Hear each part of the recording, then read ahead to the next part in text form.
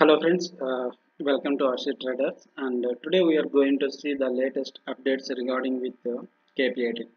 So friends, KPIT posted its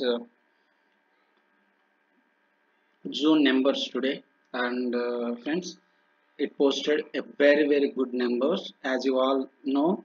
So see here, Q1 beats estimation, maintains financial guidance at 27 to 30 constant currency, and the numbers which rises even IT sector slowdown. So this is a very positive, and previously also I mentioned like wherever VCs like venture capitalists are infusing money to done a product with an important urgency. So the need is there for that particular product at that area, money will flow automatically.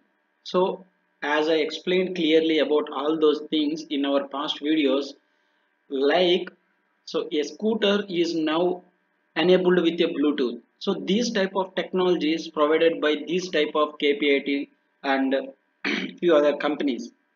So there is an urgency, like automobile sector companies are investing in that area, so that money directly comes into these type of IT sector companies.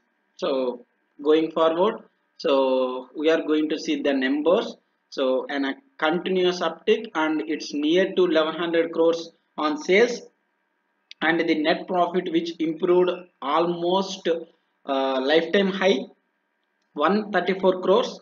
And if you see the EPS earning, which is an extraordinary, but stock doesn't move today. Why?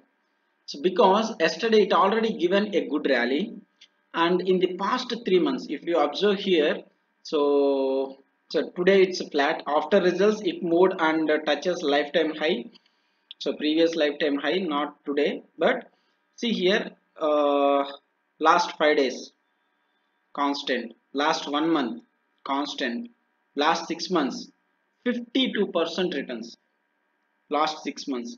But it means even recently, so after April only it given 300 and plus points. So on hope of good returns, yes, it posted good returns. So now what's the view means, we can expect the dream run will continue on KPIT. Beyond dips will possible on KPIT. Thank you.